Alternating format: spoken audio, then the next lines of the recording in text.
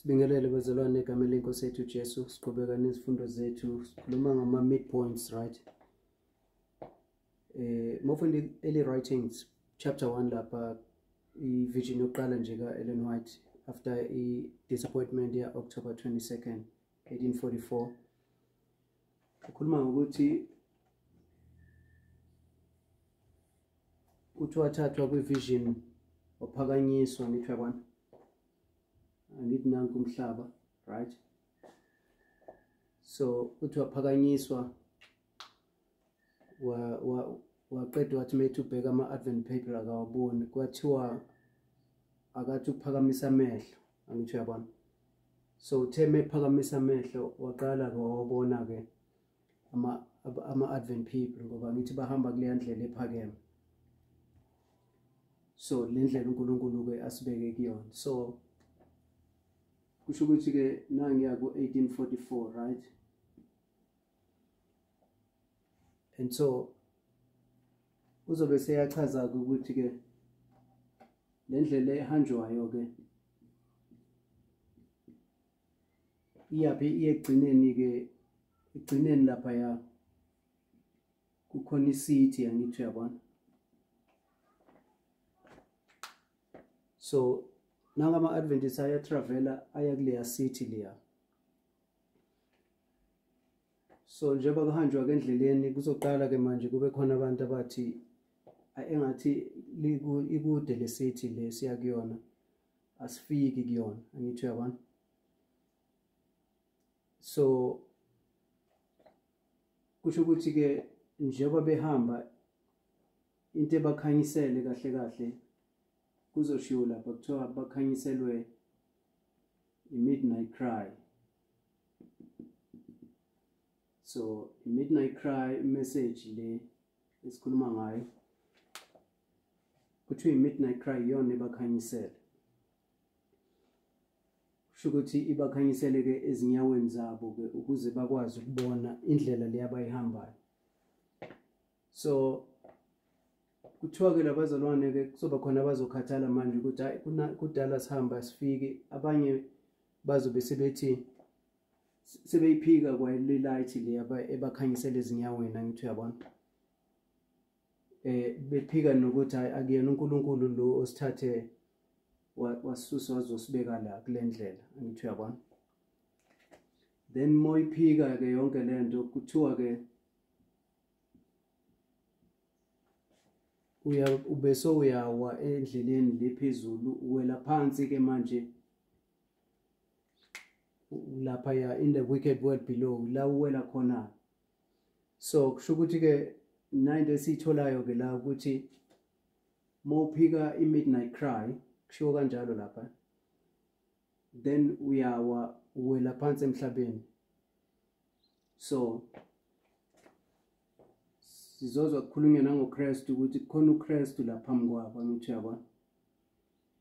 So nangu uKristu uye uhamba phambi kwabo, and bona ukuze bangawe endleleni fanele amehlo abo bawafixe kuKristu, babheke uKristu, angithi uyabona. uKristu mephakamisa isandla khona ilight eqhamukayo, ibese le light ishayina la phambi kwabo labazalwane, isho indlela ikhanya, angithi uyabona. So umfanekiso nje lo Ellen White azowubona. Point lethu besiza kulona nje la sifuna ukuveza ukuthi into ebakhanyisela ezinyaweni i-midnight cry la emva kwabo.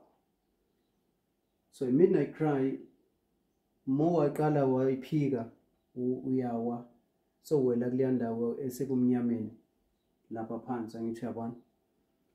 So ama-Adventists iyonto ayenzile-ke leyo, aphike le message, then mawuphika le message le uyawa uwela kuleya ndawo esebumnyameni, angithi uyabona. So-ke le message uyiphika ngendlela eziningi-ke, njengoba sazi nango-1863 ama-Millerites azoqala manje, or ama-Adventists ngalesa sikhathi aphika i-2520 etholakala kuleya 1843 chart ne-1850 chart, angithi uyabona. So mawuphika one of iqiniso eliyi-1 kulama qiniso kufanele ukuthi waphike wonke, angithi uyayibona yami. So isimo ke ama-Adventist awele kusona ke asuke aphika le message Midnight Cry. So ilonto besifuna ukuza kuyona. Mawuphika le message usebumnyameni, because le message angithi uyakhumbula ukuthi sikhulumele ngayo ukuthi isivezelana, right? Sikhulume kahle kahle bengabe uyakhumbula izifundo zethu besikhulume ngo-2001 angithi yabo. Ngenza nje example yokuthi ubone ukuthi le message ekuthiwa Midnight Cry ibaluleke kanjani, njengoba uzobona nathi sikhuluma ngayo le message ekuthiwa Midnight Cry njengamanje. So kule history 2001 kuya 2014 athi uyakhumbula ukuthi sikhulume ngokuthi uNkulunkulu uzosebenzisa uElder Phaminda la ukuthi kube khona increase of knowledge kuleya subject. Kuleya subject ye 2520 angithi uyabona. So kulesa study besenza lapha neAkansa 2520 revealed, ithe bekuyi increase of knowledge ke leya. Ithe mayikhanya le message yaguquka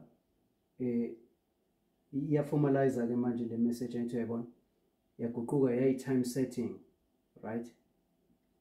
So masebela kuleli point beku 2009 la ngithi uyabona, manje u2012, right? And then bese ke manje benza time setting, ngamanye amazwi sebekwazi ukusho isikhathi se-event ethile ingakenzeki, ngithi uyabona. So banikiwe lawo mandla njengamanje ukuthi bakwazi ukusho isikhathi singakenzeki. So yenzeke ngo-2012 ke leyo nto, bethini ngaleso sikhathi benikwa i-understanding yokuthi u-2014 uyi-Sunday law. Batheke labazalwane mebeyishumayela le message kwakhona abayiphikayo, including u-Elder Jeff lo osetshenzisiwe oyingilosi yokuqala kule message angithi uyabona, nabanye abebekhona abayiphikile. So sithi ke washaya 2014, meshaya 2014 abantu bagcina futhi ke abanye benga-understandanga ukuthi ngempela u-2014 i-Sunday law. But kodwa mesiqhubeka isikhathi angithi sithe kuzokungena leya message manje ekuthiwa Ezra 7:9 angithi uyabona. Leya message leya ezochaza manje ukuthi kahle kahle kwenzekani la, kwenze nale Sunday law abantu abangayibona abantu icace ngithi uyabona. So kwaqala i-message ka-Ezra 7:9 yasizela nokukhanya okusha. Mesikhuluma abazokhumbula abanye, mesikhuluma Ezra 7:9 ukhuluma ngo-first day of the first month, first day of the fifth month, noma usuku lokuqala enyangeni yokuqala, usuku lokuqala enyangeni yesihlanu, uyabona. Yasho leya information ke leya verse la khula ke lasizela ne-message yoku-understand ukuthi khona into ekuthiwa ama-fractals, or igcineni sigcina sikhuluma ke manje uzobona ke igcineni ukuthi ke sigcine sesitholele nokuthi kukhona ama-groups ayi-3 la, and igcineni uzobona ukuthi kuzogcina sekuqhamuka enye imessage ezofika ngo-2018 izokhanyisa into eziningi besingaziboni la ngithi uyabona. So ipoint lethu ke lisekutheni ke sikhuluma ngaleya Midnight Cry ukuthi ukuze nathi sikwazi uku-understand ukuthi kahle kahle kwenzekani la, size sasizwa uku-understanda leya message ye-Midnight Cry. So i-message ye-Midnight Cry iphi? Ile bese zama ukuyi-understanda uma ngabe uyakhumbula. Ake siyibheke kule linye ibhodi.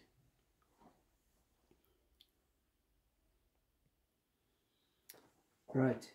Angithi mesikhuluma nge-Midnight Cry sikhuluma nge-experience yabantu baNkulunkulu ya 1844 right? Angithi uyakhumbula ukuthi sikhulume ukuthi kube khona i-disappointment yokuqala ngoba phela uChrist angithi bekuthiwa uzobuya kodwa akazange abuye kulesi sikhathi sokuqala. Kwakhona ukuphoxakala-ke okukhulu-ke lapha uChrist engabuyanga. Kwafika isikhathi esisibiza ngokuthi i-tearing time. Isikhathi-ke manje la abantwana bakaNkulunkulu bezo understand ukuthi no, according to Habakkuk chapter 2 verse 3, i-vision kuzofanele bayilinde. Angithi uyayibona leyana. Kwangena leliya gama-ke esithi tarry. Leliya gama elithi tarry lisho ukuthi wait or linda. Angithi uyabona. Or ngokuka Acts 27 ila uba refreshed khona. Angithi uma uphumulile la uba refreshed khona. Angithi uyabona. Genesis 28 verse 13 verse 11 kukhulunywa ngokuthi uJacob ngesikhathi ebaleka uEsau uzobe senze njani. Ebusuku uzothi mase kushona ilanga bese eyaphumula kuleya ndawo uzophumula kuyona, athathe itshe aqamele kulona abese eyaphumula la uzobona khona ilada. Angithi izingelosi zaNkulunkulu zehla zenyuke eladeni, right? Bese enzani lapha ya ilazo thi mevuka-ke abese enza i-covenant, enza isivumelwano lapha noNkulunkulu la khona leli lada. Angithi uyabona. So abese beka itshe abese thela ngamafutha enza isivumelwano noNkulunkulu. So sithi tearing time ke le ila uphumula khona noma-ke uPaul la azoba umkhumbi uzophumula eSidon. Yakhumbula umkhumbi lo wase-Adramyttium mohamba ukuthi usuke eCaesarea bese uyafika eSidon bese uyaphumula umkhumbi. Angithi uyabona. Then uPaul bese yavunyelwa ukuthi ayobona abangani bakhe lo mphathi omnikeza umusa uPaul. Angithi uyabona ukuthi makahamba ukubona abangani bakhe. So into esisho sithini-ke sithi la ila-ke bethola khona abazalwane ukuthi i-vision iyalindwa. Kusho ukuthi kahle kahle uKristu uyabuya. Angithi sithe baphoxekile. Angithi. So sithi-ke from April 19 1844 la qala khona i-tearing time. Angithi sikhuluma nge-midnight cry, right? So ke manje ngoJuly 21 ila kuzoqhamuka uSamuel Snow ke manje, right? SS Snow. Ila kuzoqhamuka lo mzalwane ke manje ne-message yokuthi no, besiyibale wrong lento yokubuya kwaKristu. Angithi uyabona. Kahle kahle uKristu uzobuya nini? Ngo-October 22nd 1844. Uzoyishumayela ngoJuly, aphinde ayishumayele ngo-August, right? 1. Aphinde ke manje ayishumayele ngo-August 14 ebusuku. La ngo-August 15 bezoku bese beyi-understanda ngempela ke le message ke ukuthi bayayipreacha ke manje. La izobizwa i-message ibizwa kuzobe sekuthiwani. Ila kuzobe sekuthiwa ama-virgin mawavuka, izintombi mazivuke nanku umyeni, according to Matthew 25. Angithi uyayibona leyana. Ila abazalwane be-understanda khona la. Angithi uyabona ukuthi uKristu uyabuya. So angithi-ke sithi-ke i-midnight cry ke lelo sifunda ngayo ukuthi mawukhohlwe noma mawuphika le message le wena uyawa uwela phansi ngale bumnyameni. Angithi uyayibona le nto. So sithi-ke ukuze nathi sabazalwane sile movement kuleya history besiyiveza ngo-2012 or ngo-2014, ukuze nathi understand le message kuye kwafanele sibuyele la emuva. Angithi uyabona. Because uEzra 7:9 lo sikhuluma ngayo uye lozokuthatha kubuyisele kule history, then mawuphinda kule experience le yalabazalwane noma le ndlela le uNkulunkulu akade balida ngayo labazalwane la, ila ke manje uzothola ukukhanya. Ila ke manje ngisho nathi ke manje kule movement sizothola i-understanding Angitsho uyayibona le nto leya. So ke sithi ke midnight cry ke iyona ke ezokwenza ukuthi kukhanye ngoba kuthiwa iyona ekhanyisa ezinyaweni zethu. Angitsho uyayibona le nto. So ake siphinde sithi uyibheka futhi lento ngenye indlela. Okay. This time asifunde Great Controversy page 398 paragraph 2 paragraph 2. Khona igama elisetshenzisiwe laphana elithi midway. Phakathi nendawo, right? So elenathi uzochaza lapha athi ngesikhathi kusukela kulesikhathi sasesama ekungena isama or noma mekungena ihlobo kuya kulesiya sikhathi lesiya la kungena khona manje ubusika ngesikhathi ke manje lesi aba believe ukuthi uKristu uzobuya ngaso. Angithi yabo, from April 19 to October 22nd. Midway phakathi nendawo eCenter July 21. Angithi yabona. So sithi ke angithi ke uJuly 21 ila kuzoqala lama messages ke manje bese ulwazi liyanda bathole understanding mayelana nokubuya kwaKristu. So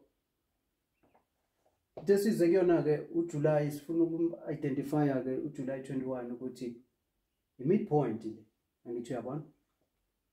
So bese ke manje siyasuka ke sithatha leyo idea ke manje or sithatha lo line since application manje simletha ku line wethu. So kusho ukuthi kahle kahle into esiyenzayo njengamanje sithatha lo line, right? Sithatha lo line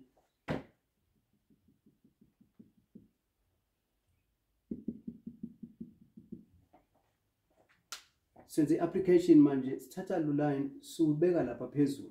Angithi uyabona, because the history yama-Millerite uthi Ellen White izophinde repeateke and abe sethi i-parable noma umzekelo lo oma 10 virgins, it's going to be repeated to the very later uzophindeka lo umzekelo. So sithatha lento manje siyibuyisa siletha kule history yona application ke le tearing time 2001. Angithi uyabona, April 19 lo 2001 lapha kuthina 9/11. Angithi uyabona. Then because ke manje according to Ezra 7:9 sesiyawazi ama-fractals, sesiyazi futhi ekugcineni sine sidila ne-history yabapriesti la. Angithi uyabona. So history yabapriesti le siyazi ukuthi midpoint 2014 le history phela ngobani ku 2019 close of probation. Angithi uyabona, close of probation October 22nd, la close of probation la kuthina bekuba 2019. Angithi uyabona. So kule history yabapriest ngoba siyazi manje ukuthi ama groups ayi3, abapriest, ama-Levites, ama-Nethinims. Angithi uyabona. So sithi ke siya discover ke manje ukuthi u2014 i-midpoint. So njengoba ubonile ke siyesaveza ukuthi ke singaveza ngendlela eziningi and angithi kuthiwe u2014 iSunday law.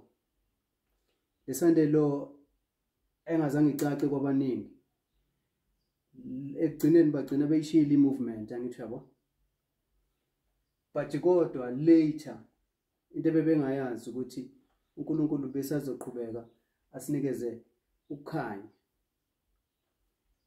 lokho kukhanya okuzosicazela kusicacisela ukuthi kahle kahle u2014 ngempela iSunday law leya.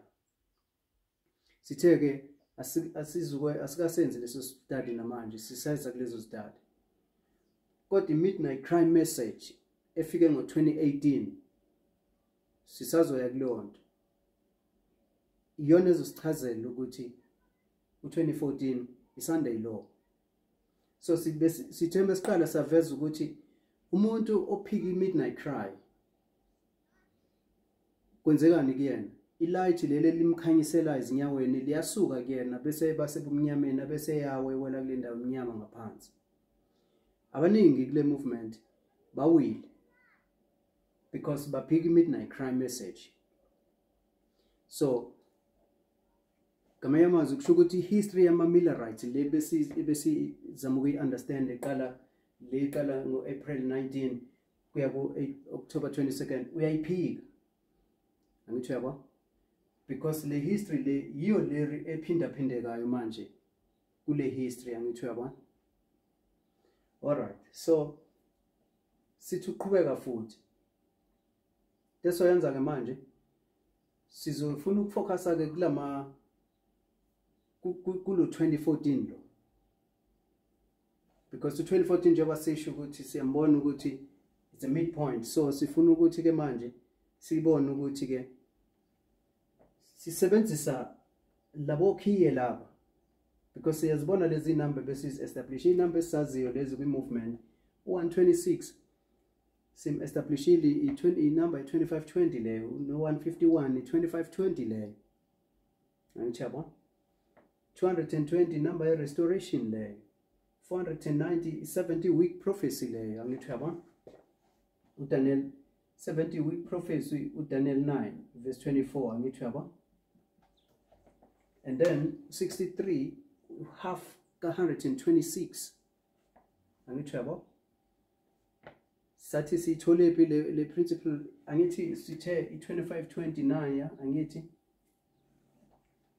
sa understand ukuthi u-1260 years kahle kahle i-half lo qala ngo-538, angithi yabo i-half leya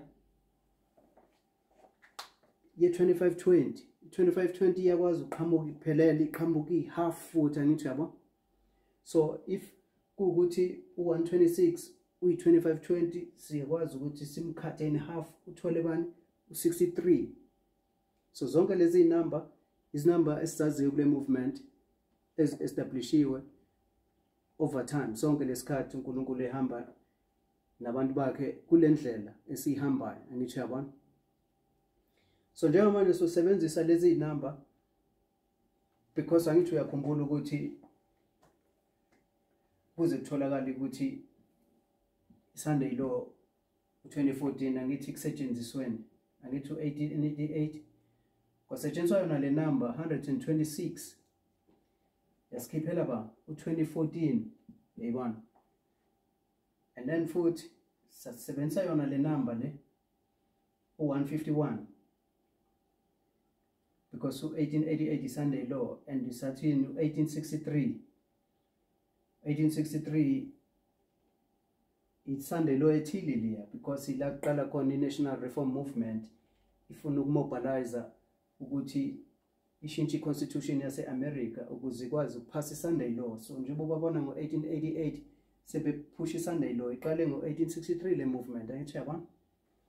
So i-Sunday law ethile le, so sathatha u151 some-add wasikhiphela ba 2014, siyayibona leyo nto leya. So and futhi angithi siyazi ukuthi 1863 more add to 126 usisa ke kulowa 1989 lo besihlele simazi vele, angithi uyabona ukuthi vele 126 bangene ebumnyameni la njengoba bezophuma ngo1989. So zonke lezi number usiyakwazi manje because angithi history yaziphinda bekwenzekani la, angithi sithela into enziwa i-time setting, yabona.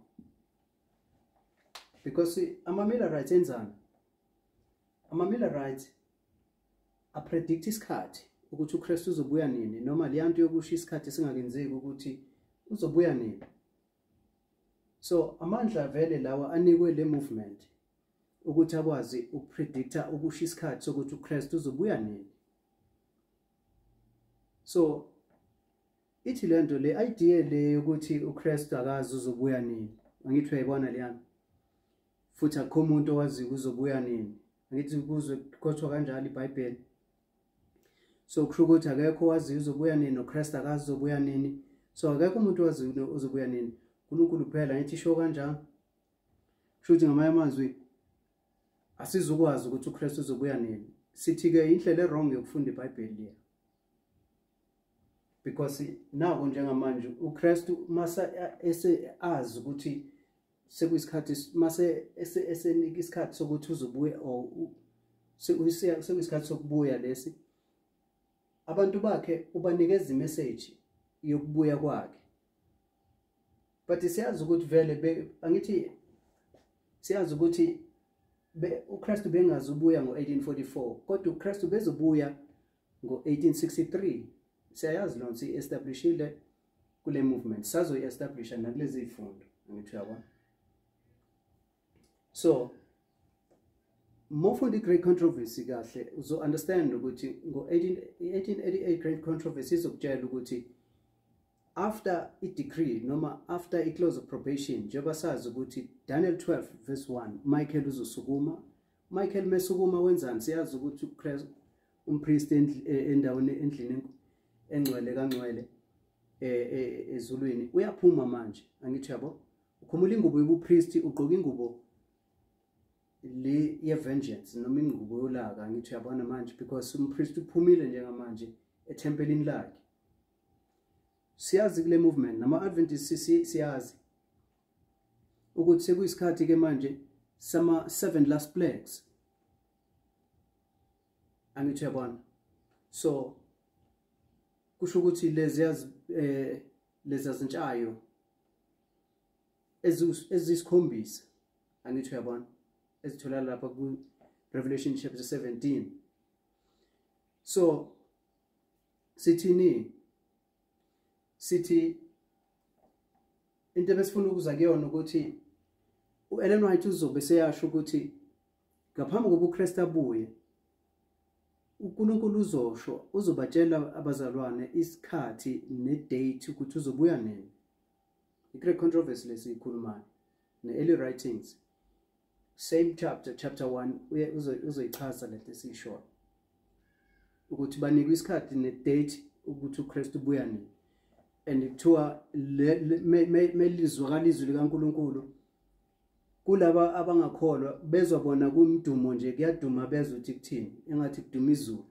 Kodwa abantwana bakhe ba-understanda very well ukuthi batshelwe isikhathi nedate. So leya nto yokuthi abantu baNkulunkulu abazi ukuthi uzobuya nini uKristu, awazi only if usebumnyameni, but kodwa if ulandela iziprofethi abantwana baNkulunkulu bazokwazi. Njengoba uPaul lezokhuluma ngokuthi abantu baNkulunkulu abahambe bomnyameni, bahambe kukhanyeni, asihambe ebusuku. Ebusuku bahamba ilabo abadakwayo, bahambe ebusuku. Thina sidakwanga. Angithi yabo sisekukhanyeni.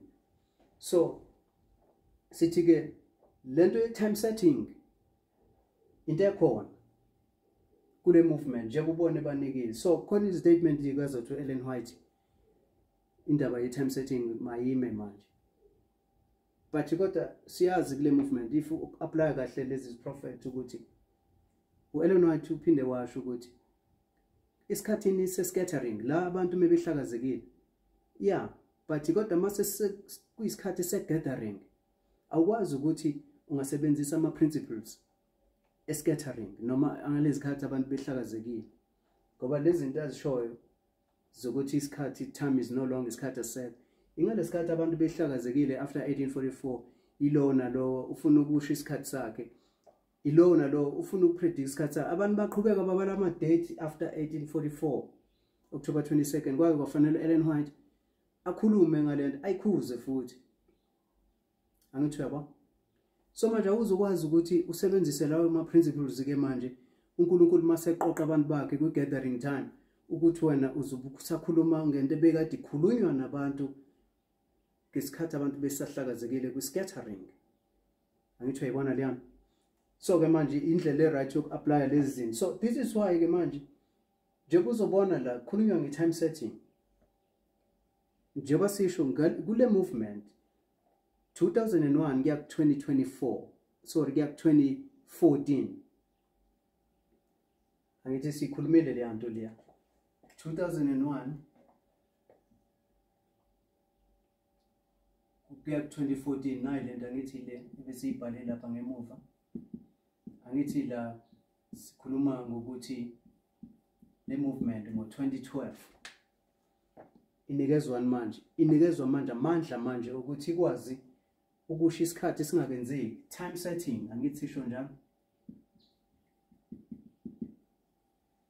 so sithi we understand lonto kuphela if kuukuthi you believe uyayikholelwa i-midnight crime message i-midnight crime message ile experience yabantu bakaNkulunkulu ngesikhathi uNkulunkulu ebanika amandla ukuthi bakwazi ukupredict isikhathi isikhathi besebenzisa 2300 day prophecy angithi yabo but siyazi ukuthi bengeve ukubuya kwaKristu bekuKristu eshintsha umsebenzi wakhe endlini engcwele eya endlini engcwele kaNgcwele ezulwini angithi uyayibona leya but bekufanele beyazile le event ingakenzeki ukuze bakwazi ukuziprepare ama virgin akwazi ukuziprepare ngithi yabo so ilento eyenzekayo njengamanje la ukuthi abantu labanikezwa amandla manje nge-2520 ukuthi bakwazi manje ukuthi babone isikhathi singakenzeki khona baphikayo so sithi mawuphika le message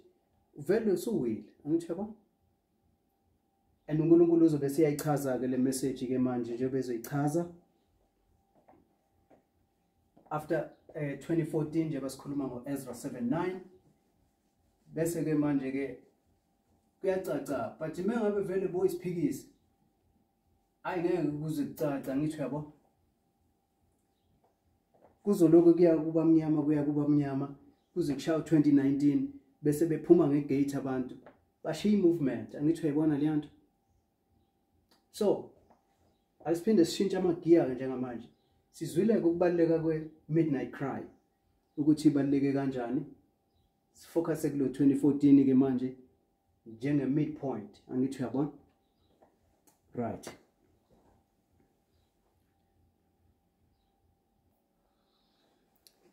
right so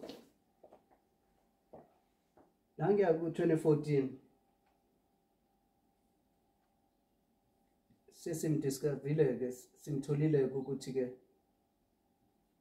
uyi midpoint right so the midpoint ke le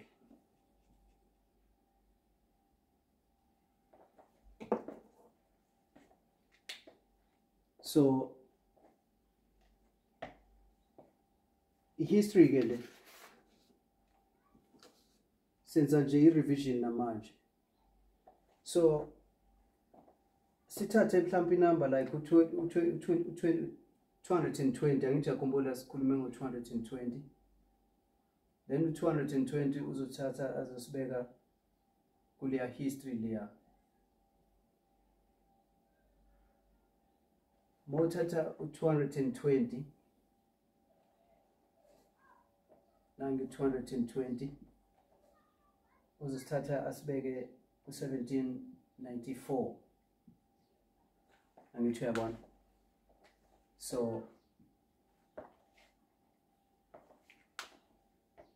220 uzosithatha sibeke ku 1794 mengabe sibuyela back emuva ngithi uyabona angithi siyazikhumbula lezi number ke manje siyazi apply ke njengamanje ukuze sikwazi ukusinikeza i-information so 1794 kwenzekani i-French Revolution le uzofica i-revolution la i-French Revolution le 1794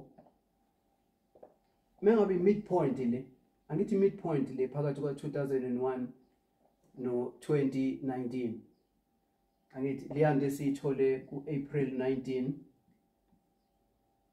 to October 22nd 1844 angithi sathola to July 21 uyi midpoint so since the application manje if midpoint le nale midpoint, and ngempela futhi mawuya kwi history uzothola ukuthi midpoint le khona istory esenzekayo la, istory se revolution. I-revolution eqale ngo 1789 ibese iyophela ngo 1799. U-1794 uyi-center, midpoint, midway, sayikhumbula leyanto. From 1789 to 1794 use-center. And nangempela futhi ke kusho ukuthi ke manje sithole enye information ke manje, if kuukuthi le prophecy le time prophecy isithatha isibuyisele emuva kwi-revolution, kusho ukuthi yini le period, kusho ukuthi yini? Kusho ukuthi i-revolution le yini konje i-revolution? I-revolution sikhuluma ngokuthi la kusuke abantu bevukela umbuso la, bese futhi befuna ukushintsha lo mbuso ophethe. Uyayibona le nto?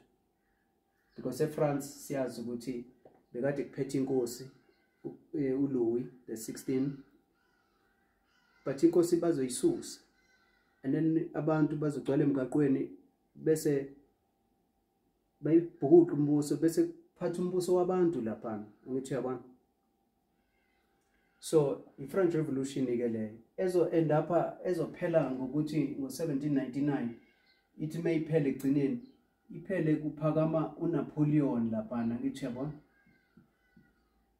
Napoleon aphakama uNapoleon as a dictator, ngoba uye ozogcina lapha ese dictator luantamo olukhulu nophethe eFrance, ngithi uyabona. So ithini le?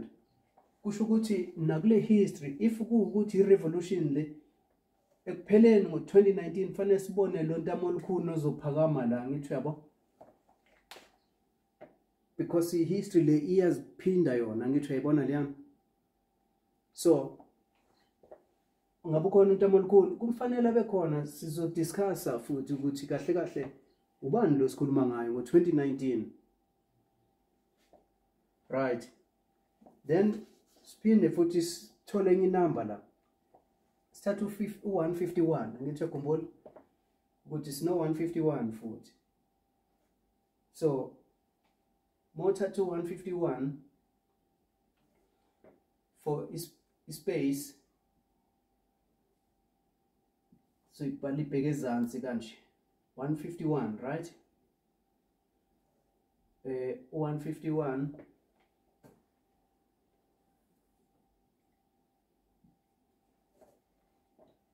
usisa kubani? Nangu 151 usisa ku 1863. So 151 mokusuka ku 2014 ukubuyisa kubeke phi ku 1863. 1863 kwenzekani? I-civil war, ngithi uyabona. Civil war iqale nini? Ngo-1861 yaphela nini? Ngo-1865. So 1863 it's a midpoint. Siyayibona le nto leya. So ibe sithini ke lento? I-revolution ne-civil war into eyodwa leyana. Angithi kuyaliwe eAmerica bangwani? Kubangwa islavery, angithi uyabona. Ugovernment okhona u-involve naye kule nto, but ikhona abantu abafuna ukuvukela umbuso, ngithi lapha i-civil war leyana. Abanye bafuna islavery ukuthi maqhutshekwe neslave, angithi uyabona. Abanye abasifuna islavery izogcina lento eyenza ukuthi makuliwa, ngithi eAmerica. So i-revolution elinye igama le-civil war, ngamanye amazwi civil war equal revolution, into eyodwa leya. because abantu laba kuyaliwa ngithi yabo ubhuqa umbuso lapha khona kufanele igcinene sele ngithi uyayibona liyanto. So sithi ke nathi ke futhi sinikeza enye information ke lento manje nge-civil war eAmerica ngithi uyabona. So mengabe i-civil war le kusho ukuthi yini le i-civil war le from 2001 to 2019 angithi uyayibona lento isebenza kanjani. Right, phinde futhi siye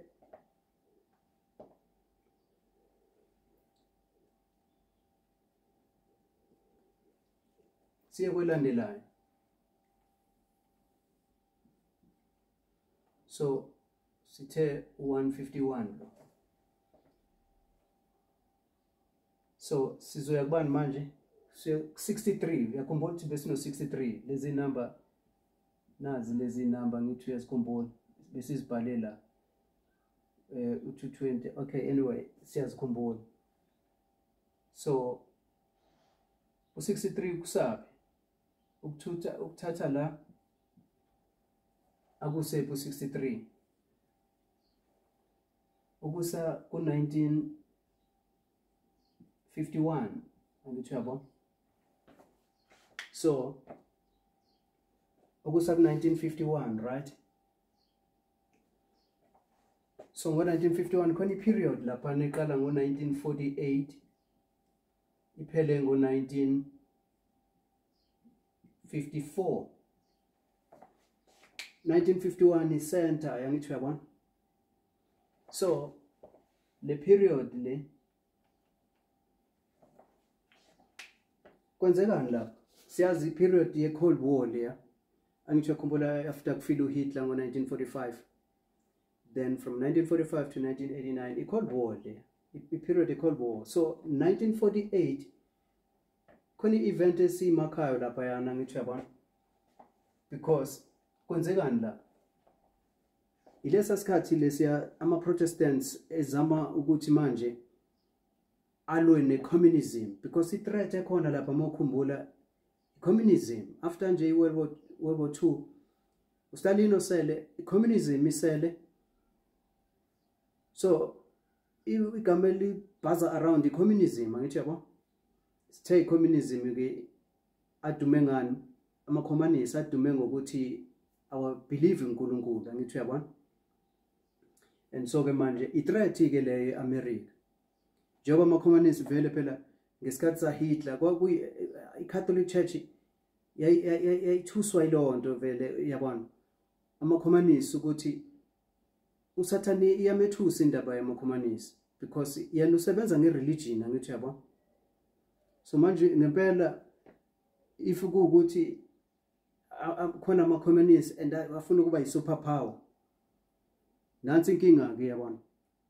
So uyizwa kahle le yanto ukuthi vele usathane akana problem vele i-atheism indaba yokungakholwa vele iyona le angayifuni, but kodwa ukuthi ama-communists kube yiwa ayi-super power yabona ke ingozi ke leyo, because kusho ukuthi ekugcineni ke manje izinto zakhe zizomoshakala ngithi yabo. Right, so sithi ke khona le threat ye-communism laphana, and uzothola manje ama-Protestants e-America ezama ukulwa ne-communism, because kuzoba khona abantu manje le communism sebeyikhomba ngaphakathi e-America ngalesasikhathi manje ukuthi avilapha phesheya nje ila sebeyikhomba la ngaphakathi e-America angithi yabo. And emoto yalandela futhi history yalapha ya uzozwa ukuthi angithi uyazi ukuthi sithe ngo 1929 kwenzekani lapha eNew York kune-stock market crash lapha ezizimali zehla yabo, i-Great Depression i-America idonsa kanzima ngo-1929, right? Then kwase kuba khona lo president ngama 1930s lo kuthiwa uFranklin Roosevelt uzobe khanda amanye ama-programs angithi yabo, ama-programs abizwa ngokuthi i-New Deal yabona. So izindlela ezithile ugovernment azozama ngazo manje ukuboost umnotho wase America sasikhathi angithi yabona. So ke lama programs eza ke manje naliyanto yokuthi kufanele abantu abangasebenzi ugovernment ababhekelele ama programs anjalo angithi yabo kufanele reformwe ama systems, financial system yase America fanele ireformwe angithi isiqalwe phansi izinto kubhekwa istructure manje zezimali. Ayile nto ke izothinta labantu abanemali eningi bona izobathusa izoba phazamisa ke lama policies anjalo angithi yabo. So kukhona izinto ezinjalo ke manje ebezifele zenzeke eAmerica. So manje lama presidents lawa bephusha le agenda yonke lento yenzayo wena accused ngokuthi wena uyi communist or uyi socialist wena, because yayibona lento yokuthi ubhekela abantu aba unemployed uzame ukureforma ama banks, uzame ukureforma ama systems, ama policies azo affecta lemibuso emikhulu ebeyihleli controller imali no yonke lonto yayizibona lezi zinto ubukeke ngathi wena uyikhomanisi, ngoba phela amakhomanisi lawa azobe khuluma ngalezi zinto zokuthi abantu mabanikwe igrant uyabo. uStalin liyanto yokuthi i-collectivism liyanto yokuthi ama-farm mawabuyele ebantwini ama-farms yayibo liyanto ukuze in fact mawarun we-government uzosupporta ama-co-ops, lezi zinto zama-co-ops ugovernment uyasupport uyazibona lezi zinto izinto ezi-socialism leziyana. So mengabe wena uyi-white American wena ubelieve kwi-capitalism, i-capitalism ke ngithi sikhuluma ngalabantu abanemali kakhulu aba big business, umuntu uqhandela kwesakhe lapha le idea yokuthi ugovernment abe nama programs asupport abantu. Njengoba uzobona manje eAmerica khona lezi zinto ama food stamps, lezi zinto lezi ama welfare money yezibona lezi zinto zokuthi wena igrant. So ama Republicans awazifundi lezi zinto angithi uyabona. So because kuthiwa umuntu uzanale yantu i-communist wena, this is why ama Democrats namanje ama Republicans abiza ama Democrats ngama-communist, ama-socialist, ngoba beza nalama programs. Angithi lama programs ilawa okwenzelela nokubhekelela isimo ukubalansisa ukuthi okay umuntu omnyama vele eAmerica uyanohlupheka kuyaziwa. Nabelungu abamhlophe bayazi ukuthi njengoba vele kuza lama grant abantu abazobenefit abantu abamnyama angithi yabo. So this is why vele engafuneki lama grant uyabo. So sithini sikhuluma ukuthi ke khona into enjalo vele la ukuthi kuliwa ne-communism angithi yabo. Communism le kuliwa nayo la yabona, kuliwa ne-communism. So izoliwa kanjani, kuzoliwa kanjani ne-communism? 1948 kukhona umuntu ke manje ekuthiwa Louis Bowman. Louis Bowman uzothini uzokwenza i-suggestion ukuthi hayi kuzofanele i-pledge of allegiance. Yabona lesasifungo sase-America ofunga ngaso ukuthi ngifunga i-flag lase-America. Ethi yazi ukuthi leyanto ekuthiwa yini, leyanto ye-patriotism, leyanto yokuthanda izwe lakho. Ama-Americans adiphu kakhulu ke kuleyanto yokuthanda izwe lakho. I-flag ungacisha uworship emothi uyabheka kahle lapha eAmerica.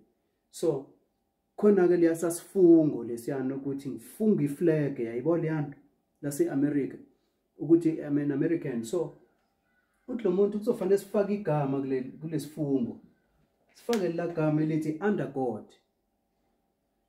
Uyayibona leyanto ukusho ukuthi ke manje ngempela fanele ngoba impi endala le ama-Americans ama-white evangelicals labantu abamhlophe ama-Protestants angithi yabona ephusha i-agenda yokuthi i-constitution fanele iguqulwe ibe Christian. Kudala beyiphusha leyanto 1863 beqala bezikhuluma lezi zinto, but ayizize izihlangane lento angithi yabona.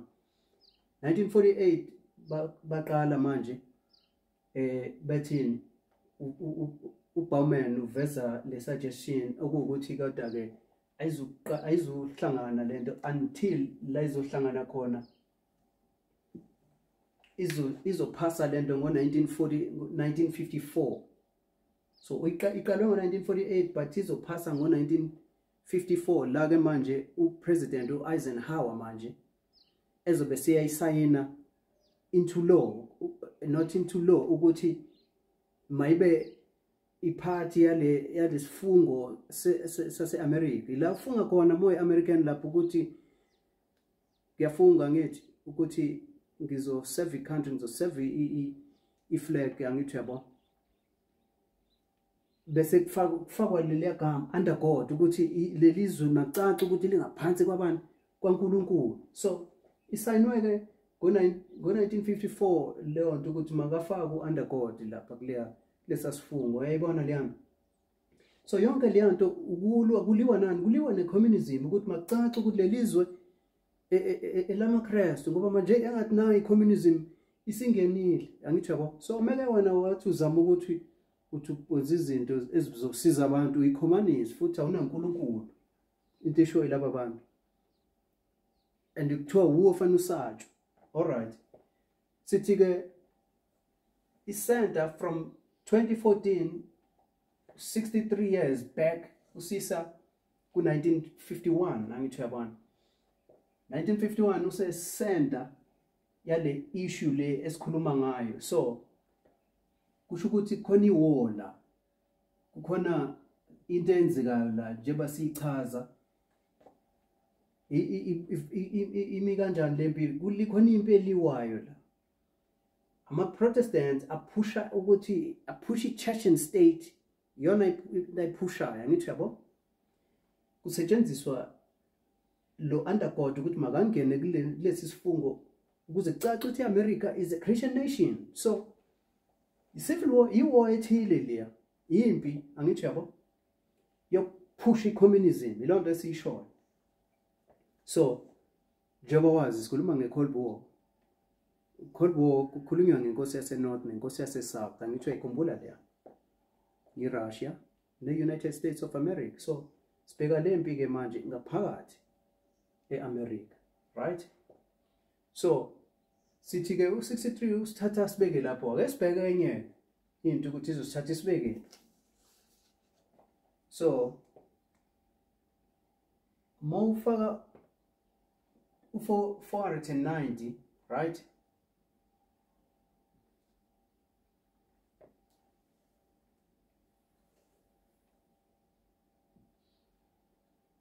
$490 usuka ku2014 ukuthatha kubeke ku1524, right? Center le angithi uthatha kubeke ku1524. So bese iza kule history ke manje sizobheka play history ya Martin Luther, le history ya Reformation, right? And le history le uzoyibona ukuthi ke isuka ngo1521 iya ku 1527 ila i-Reformation izoshisa khona ke la. So sithagethe lo history ke ngoba angithi silidwa i-prophecy angithi yabo besingazi lutho ukuthi kwenzekani la. All we did into esenzile nje silandela lama time prophecies 490 sibona ukuthi usithatha usapho sisa ku1524 nangempela mesifika la uzofika uthola ukuthi kukhona enzekayo. Ke sibheke ukuthi kwenzekani la. So 1524 uzothola ukuthi khona i-German Peasant War. 1524 khona i-German Peasant War. Khona impi lapha and mayichazwa ihistory thi lempi le inkulu uyabona angithi kwenzekani la kusho ukuthi manje uMartin Luther angithi nje beqalile eprinter enze printing uMartin Luther eqalile umsebenzi wakhe uprinta ama tracts uprinta manje amaphepha asaphaza igospel angithi yabo aveza expose ama errors eCatholic Church. So Europe is upside down ngalesikhathi. So ngenxa yama teachings imfundiso zika Martin Luther ngithi yabona. So kwaze kwasuka abantu aba-influencewa ilama teachings kaMartin Luther ekugcineni kuzoze kusuke lempi manje sikhuluma la ngabantu peasants labantu abasebenzayo angithi iqala bephethe amakhosi nina nihlala emhlabeni wenkosi and njengoba nihlala emhlabeni wenkosi ufanele usebenza ngithi yabo so nima peasants nizisebenza ngithi yabo abantu abaphansi la bayavuka ngo-1524 bavukela umbuso bavukela ama-princes bavukela ama-nobles lezi zikhulu lezi ukuthi angeke nathi sikhathele manje ile sandla abasiphethe ngaso laba bantu bephushwa ile spirit se-reformation kaMartin Luther ngithi yabo so ilonto sifuna uyiveza ukuthi kusuka impi nje ngenxa yaleyo because phela lento iqale ngo-1521 uzokwazi ukuthi khona lo mhlangano ekuthiwa Diet of Spire, Diet of Worms, of Worms, angithi yabo. So umhlangano lo ubizwa ukuthi Diet of Worms, sisho kanjalo. So ila Martin Luther bizwa khona laphana izikhulu zonke nama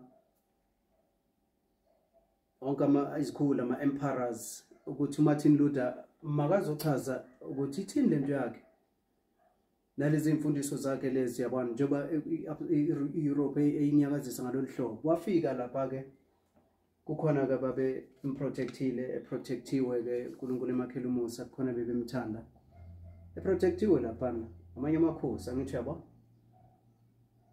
so ilawa kwathiwa khona uMartin Luther maka recant noma maka vuma ukuthi uyayiyeka yonke lento ayikhulumayo lento ayishumayelayo ngithi yabona so but yazi ukuthi uMartin Luther ayila akazange azayivume ngithi lonto ekwacaca ukuthi uMartin Luther uyiheretic angithi yabo heretic kulo muntu onenkani lo muntu ovukela umbuso wepope lo muntu ongalawuleki lo muntu okufanele abulawe kahle but manje inkinga ukuthi une protection ay protectiwe ama emperors amanye am protectile Martin Luther otherwise bafuna umbulala as a result itheme iphela le meeting le because uphuma safe futhi kule meeting uMartin Luther kodwa kwathi mase phumile kwasala ku declare ukuthi uMartin Luther kahle uyiheretic kahle Martin Luther fanele abuya abantu but ilapho uMartin Luther ezogcina ke manje eyapi hiding eyocasha ke njengamanje angithi yabona so masecashile but kodwa uyaqhubeka uyaprinta angithi yabona amaphepha akhe iprinting ipress iliterature yakhe igcwele umhlaba uyayisakaza expose ipope angithi yabo but the problem yaqala ke manje kukhona ke manje kuze uyizwe kahleke lento ke njengamanje because angithi uyazi mesikhuluma ngo-1521 2027 sikhuluma ngo-2001 to 2019 sikhuluma ngo-April 19 to October 22nd kuze uyizwe kahle lento eyenzeka la or lento eyenzeka la ake sithi ukuphinde emuva kancane sizwe ukuthi uEllen White uthi kwenzekani la ake sifunde iGreat Controversy kancane nje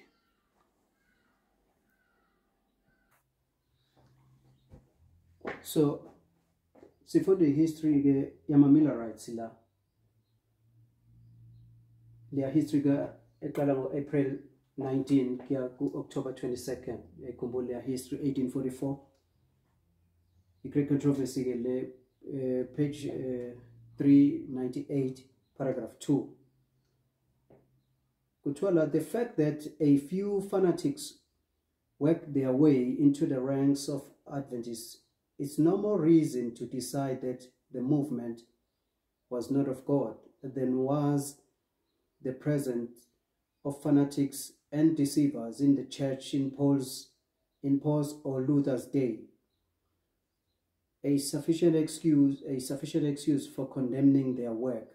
So, okay, fanatics vele kile abantu abaphethe era othothi bakhona kwi-movement kodwa baphethe ama-spurious ideas, erroneous ideas, baphethe era ngithi yabo bephakathi kodwa ngithi uyayibona yani noma beclaim ukuthi nabo bakhona kule movement angithi uyabona.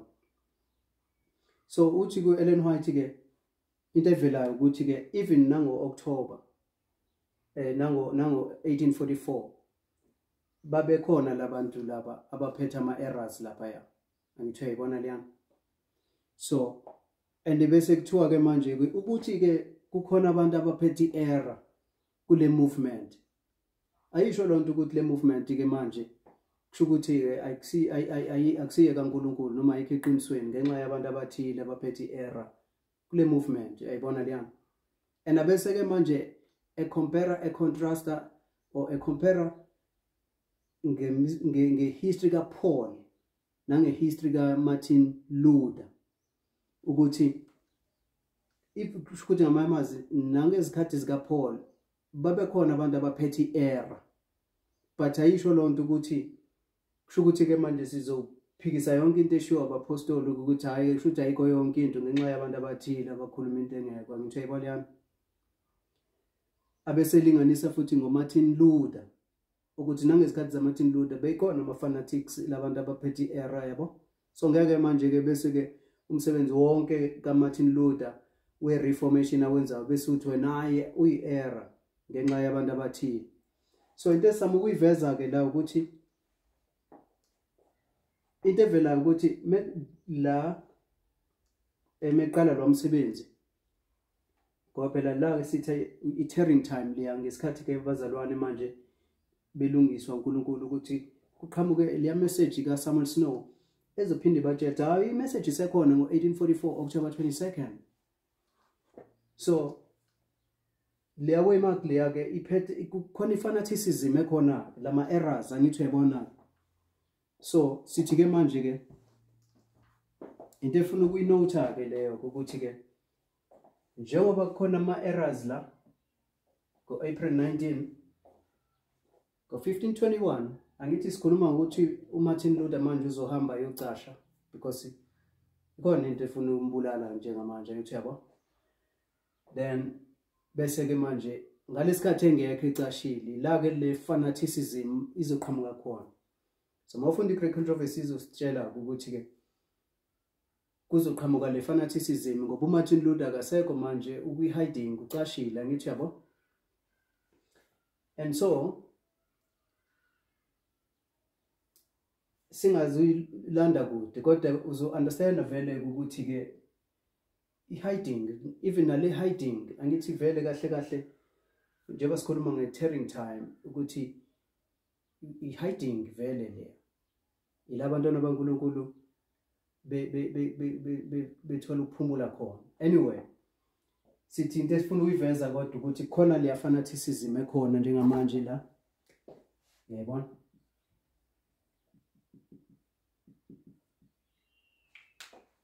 Le esinotayo lapha yangoqala kulo msebenzi ngo-April 19 esama ngesikhathi iqala lesasikhathi se-tearing time. All right, so enye into esizoyinota la angithi uyakhumbula ukuthi sithe mesenze application 2001 angithi uyazi ukuthi khona ama-activities ka-Islam lapha angithi yazi uBin Laden lo waqhumisa ama-towers e-America umsebenzi ka-Islam lo angithi yabo.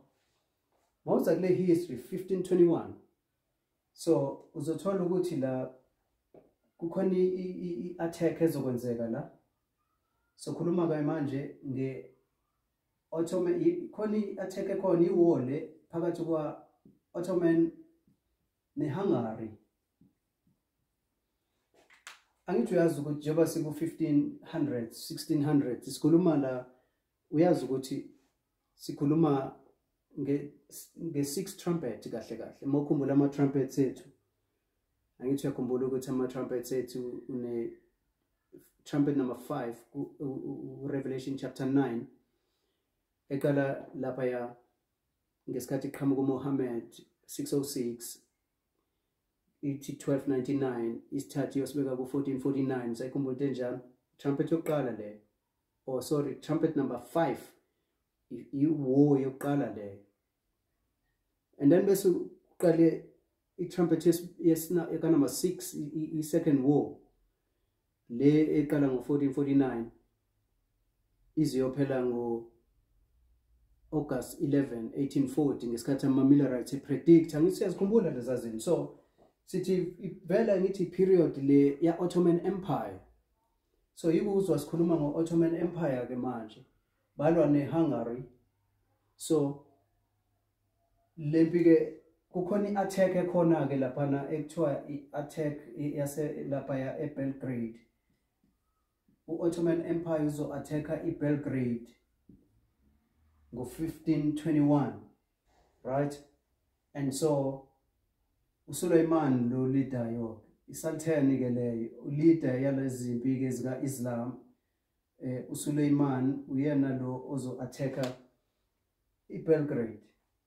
So sifuna ukuthini? Sifuna ukuveza ukuthi kule waymark khona ama-activities ka-Islam, and mawulandela i-history thi le attack ekhona la kwiBelgrade is the third largest.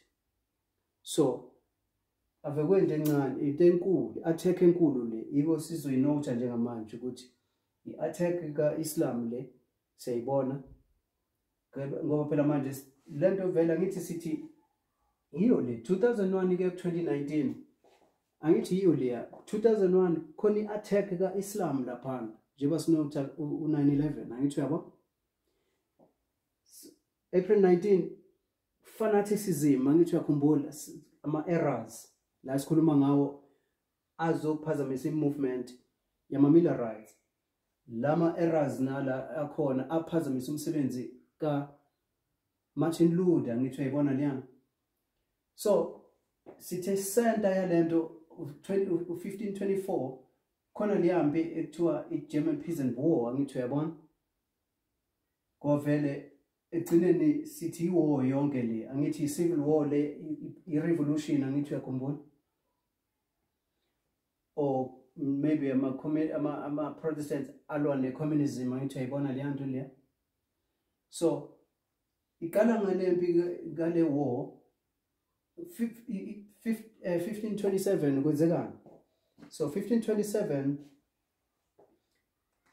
uzophela ngoMartin Luther behlukana no Zwingli.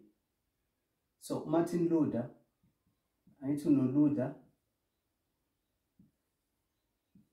unalwa umuntu ekuthiwa uZwingli. So mawuthi ulandela i-history futhi uzozwa futhi ukuthi okay uMartin Luther angithi uyazi ukuthi uleader le movement i-Europe useyiphendule upside down.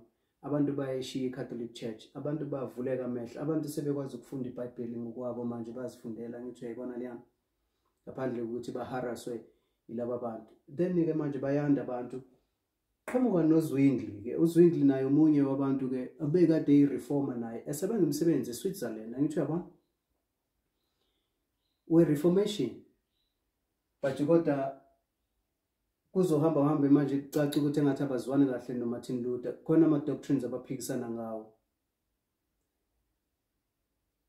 right? But ngo-1527 ila kucaca khona ke manje ukuthi asizwani ndoda, engazi ukuthi kuzofanele ngathi asizohambisana. Ngithi uyayibona le nto manje icaca ngo-1527 ke leyo nto, because baphikisana ngani? Baphikisana uMartin Luther baphikisana ngesinkwa lesi isidlo senkosi angithi uyabona ukuthi uMartin Luther believe ukuthi isidlo lesenkosi njengoba sihlephula isinkwa angithi uyabona bese siyasidla lesiyasinkwa lesi sinkwa siumzimba wenkosi. Angithi uyazi ukuthi i-teaching ye-Roman Catholic Church lento ye-Eucharist i-Eucharist ilesasinkwa leya nto leya wafer lesa zambana aba chips abadlayo kuthiwa laphana iliyanto iphenduke kube umzimba kaKristu, literally kwangempela ukuthi uKristu usewuye lo mengiphethe isinkwa ngiphethe yena qobo lwakhe. So iRoman Catholicism ke leyo enamathelela kuMartin Luther angafuni ukuyiyeka. So uZwingli yena uthi no, isinkwa siyisymbol. uKristu kodwa yena usezulwini, ave isinkwa, ave la isinkweni. uMartin Luther yena usaphethe leyanto, no, uKristu kulesinkwa. Miracle kaNkulunkulu ukuthi uKristu uphenduka abe yilesinkwa, angithi yabo.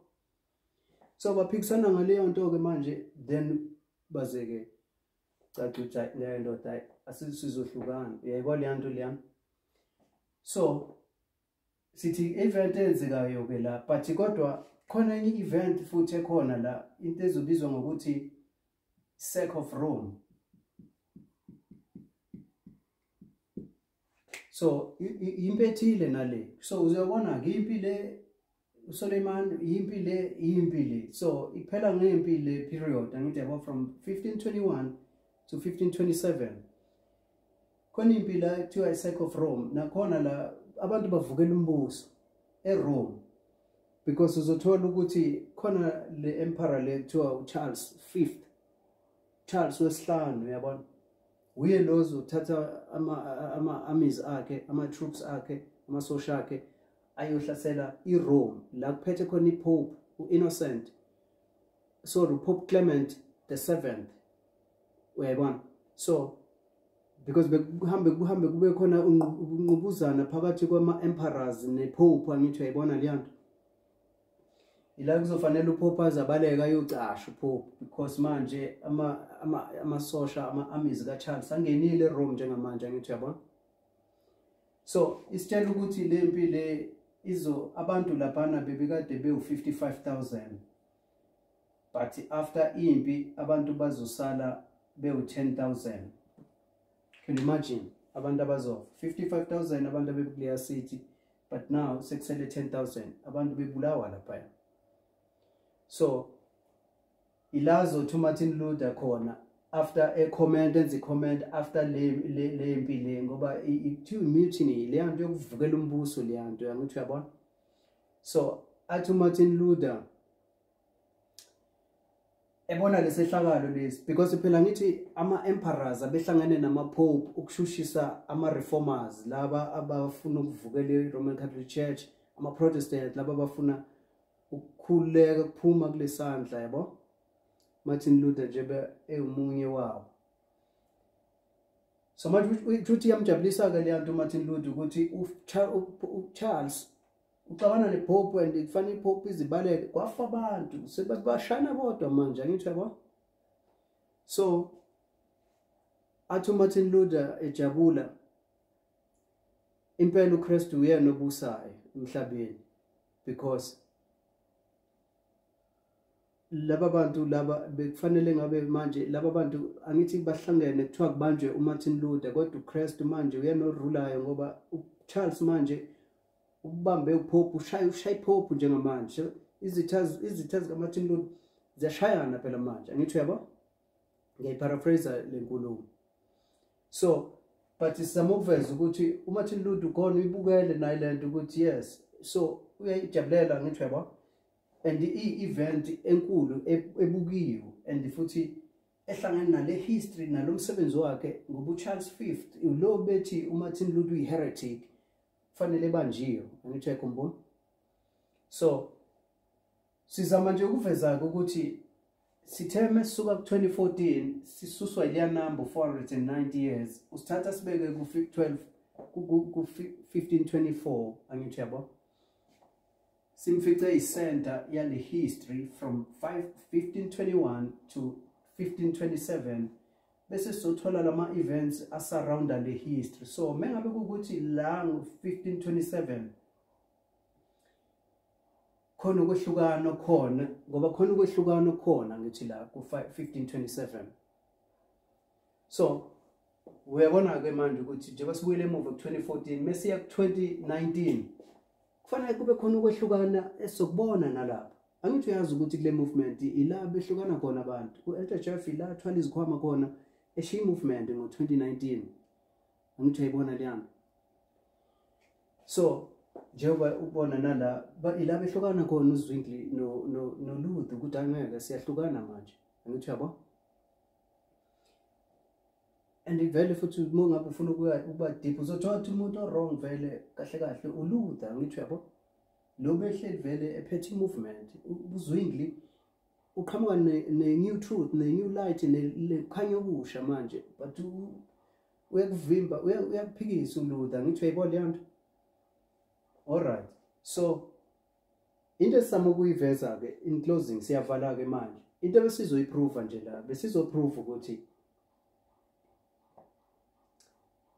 ngempela ke uJuly 21 it's a midpoint, ngoba lisho njalo ke i-Great Controversy isho njalo, it's a midpoint, yabona, ephakathi kwa April 19 to October 22nd.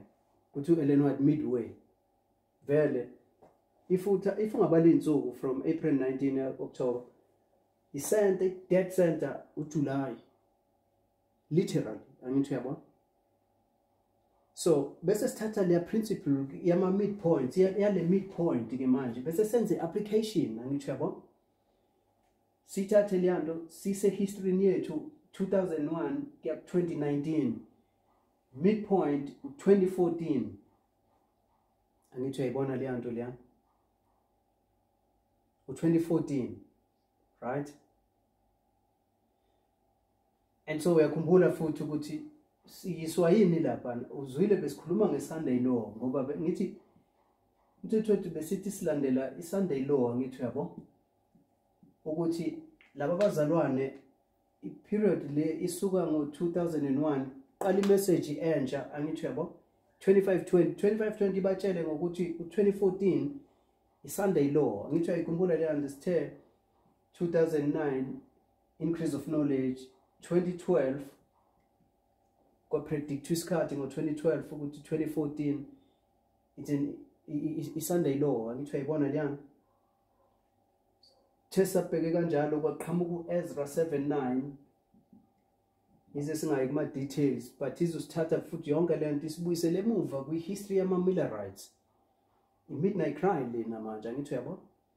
And ukhumbule ukuthi njengoba kwi-Midnight Cry sithe masibheka safica khona i-time setting, uyayibona leyanto ye-time setting siyithole kuleya history ye-Midnight Cry, angithi uyayibona, because ilapho eLusnow kade ekhuluma khona ngesikhathi laphana ukuthi uKristu uyabuya ngo-October 22nd. So zonke lezi zinto ke manje zajika ke egcineni ke manje sizifocusisa kulo 2014, and then sathola ukuthi khona i-midpoint, angithi uyabo.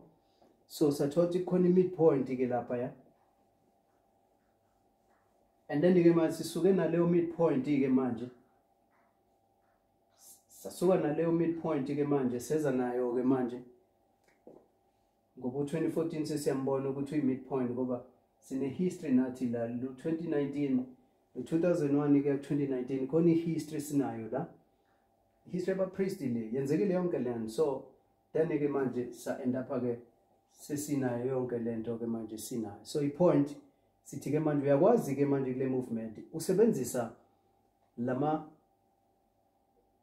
lezi prophet ukuthi sikwazi uku-unlocka i-history, yabo. Sibonile i-126 is unlockele iSunday law, 2014 ne-151 is unlockele iSunday law. Nanga manje sizama manje ukuthatha lama time prophecies, sizama ukuthi sivule futhi ezinye indawo ezivaliwe, angithi yabo. Nango 63 usisa ku 1951 sibonile umsebenzi wama-Protestants laphana ezama ukupromota leliya gama under God kulesa sifungo sase-America elwa ne-communism. Sabona 151 esisa kwi-civil war e-America ngo-1863 kuba ngu-slavery, angithi yabo. Sabona 220 esisa kwi-French Revolution, nakhona sibone ukuvukela umbuso, i-revolution leya, angithi yabo, i-civil war leya. And then sabona futhi 409 usiletha futhi kwenzekani la, khona i-civil war ekhona la, German peasant war, ngenxa yokuthi abantu bafuna ukuvukela ama-princes nama-nobles laba abaphethe angithi yabo behlohlwa yilowa moya osawuqhamukile kaMartin Luther we-Reformation. Then sabe sesingena-ke sikhuluma nge-Reformation angithi yabo sabona ama-activities ka-Islam.